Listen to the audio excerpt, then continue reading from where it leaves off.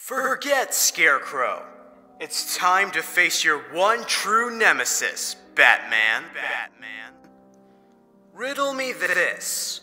Why would a Batman visit an abandoned orphanage? I know. It's because of what will happen to his feline friend if he doesn't get here in time. Shocked, Dark Knight? Stunned? You didn't expect this, did you?